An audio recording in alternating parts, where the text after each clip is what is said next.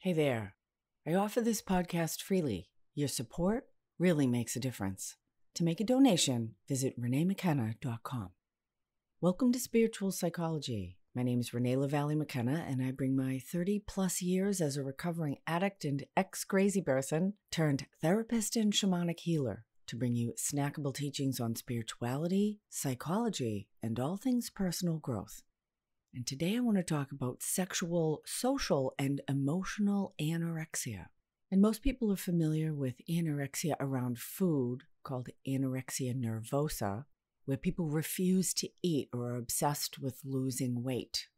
People that are anorexic might use laxatives, exercise, extreme calorie restriction, or making themselves throw up, which is called bulimia, as a way to stay thin or avoid gaining weight. And anorexia is an emotional and mental disorder that can actually be life-threatening. It's estimated that anywhere from 1 to 4% of women might suffer from anorexia nervosa in their lifetime, but only about 1 in 10 of those will ever receive treatment. And there's a list of models, musicians, and gymnasts who have died by starving themselves through anorexia. And the definition of an anorexic is someone who has a loss of appetite or a fear of consuming food. And for the sexual, social, or emotional anorexic, there's a loss of appetite for intimacy and connection with others, combined with a fear of that contact.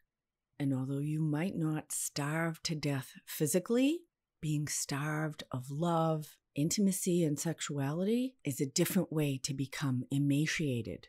We are sexual, social, and emotional beings, and caring for our feelings, for our relationality, and our need for community and meaningful connection with others is incredibly important for our health and wholeness as humans. And COVID absolutely ravaged people's dating lives, their family interactions, and almost all in-person social engagements that people had.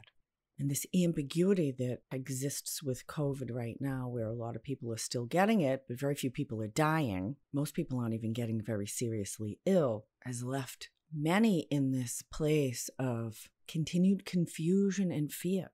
And many people have been isolated now for years, both older people and younger people. Many children and teens have come to have their relationships online. Their social and emotional skills have gotten stunted because they missed a couple years of development and interaction. And many older people are plagued with fear to go out, that they might get sick and die. It's too risky to interact with others. So I think awareness of sexual, emotional, and social anorexia is particularly important at this moment right now. And I've worked with a few client couples who had sexless marriages. In one of the couples, the woman was the sexual anorexic, and the other, the husband, was the sexual avoidant. And both of these were long-term marriages with kids.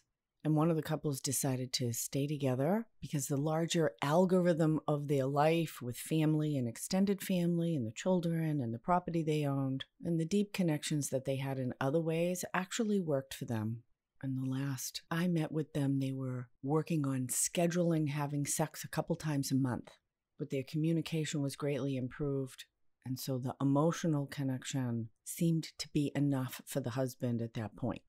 The other couple decided to divorce because the husband's anorexia was just too intense for the wife, and they're both in new dating relationships. So sexual, social, and emotional anorexia are often ways that people attempt to keep themselves defended or safe from harm. The idea that if we don't interact, that nothing bad can happen to us and we're protected. And often that's a response to unresolved trauma or childhood abuse. Both of the sexual anorexics in the couples that I worked with had unresolved childhood trauma. One of them had a mentally ill parent, and the other one was sexually abused as a child. And although sexual or social anorexia may keep people safe on some level, it also keeps them stunted and frozen in their life. So a lot of times we have to deal with the underlying emotional issues first and develop healthy, more mature adult protective behaviors that allow the person to feel safe while taking risks and developing healthy intimacy. And it must be noted that sexual withdrawal can also be a reactive behavior or device that people use to punish their partners or as a way to act out conflict and be passive aggressive within a relationship. I know in my very first long-term relationship, and it's probably the only time I ever did this, there were many extended periods of time where I denied him sex. Now, I happened to be in a major depression during that time, eating compulsively. I was super overweight and hated my body. But to be quite honest, I also rather hated him. I had all these unresolved resentments and so much anger, and I was completely incapable of being honest because I was radically separated from my own feelings, my own emotional anorexia. And I remember he would try to initiate sex with me, and I would literally tell him I had a headache or didn't feel good to get out of it because I just had no desire to have any kind of intimacy with him. And I didn't know how to end the relationship. A very dark and sad time in my life. And although I have generally identified as a sex addict and had a lot of one-night stands and compulsive affairs with married or otherwise inappropriate men who were usually emotionally unavailable, but mirrored my own emotional unavailability. And it became clear to me later that sexuality was standing in for intimacy for me because my own fear of intimacy was so great.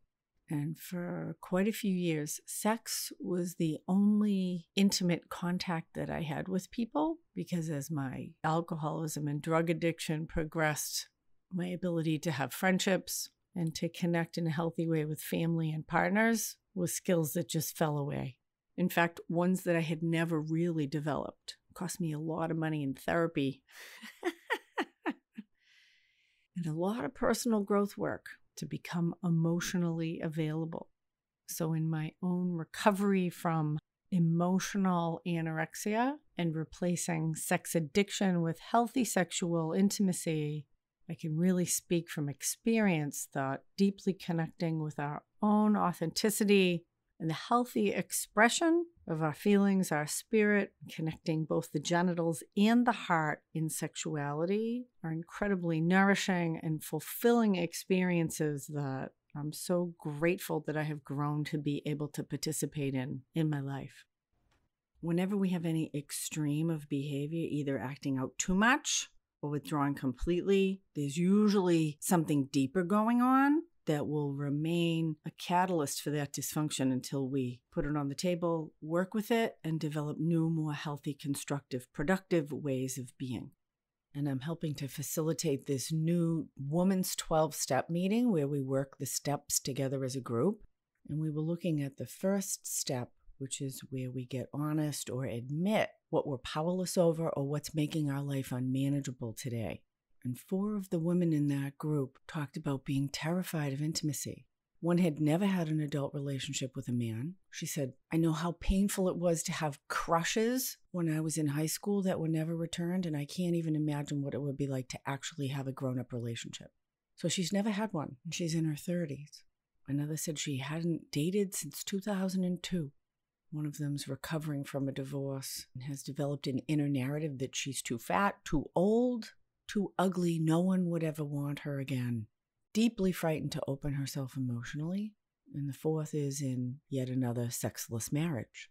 And we live in a culture that's simultaneously obsessed with sex and terrified of intimacy at the same time. Before I forget, I have a podcast on the 12 steps for everyone. If you're interested in learning more about the 12 steps, how they might benefit you in your life. Podcast number 61, 12 steps for everyone. And so certainly if someone has an eating disorder and they're starving themselves, it can be easy to see that there's something wrong. I saw a woman at the gym the other day with her elbows and knees protruding. She looked like a walking skeleton. It's very disturbing. But sexual and emotional anorexia is not so easy to spot. People might be very successful in other areas of their life, and most people don't share deeply about their sex life. And for many couples, it becomes the norm to avoid the difficult conversations. Again, we don't live in a culture that has healthy, mature sexual conversations. And I have a podcast about that too. Maybe not coincidentally, podcast number 69, Let's Talk About Sex.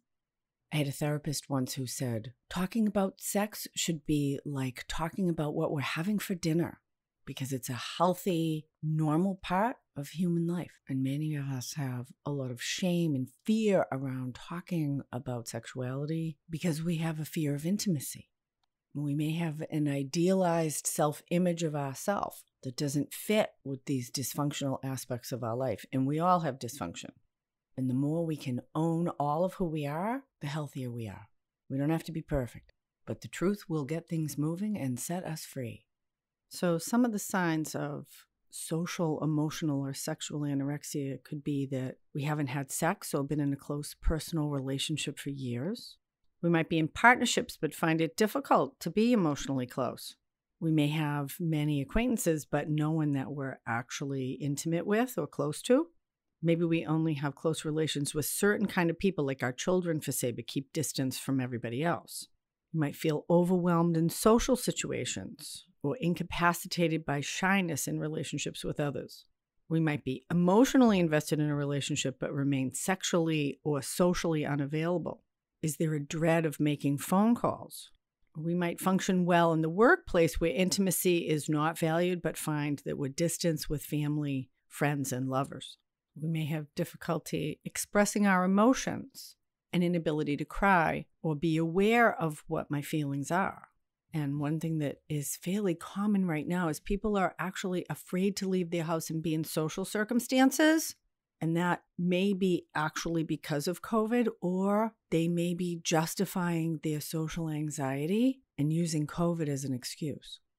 Humans are complicated, and we have many needs that need to be filled and nourished and supported in order to be healthy, happy, and whole.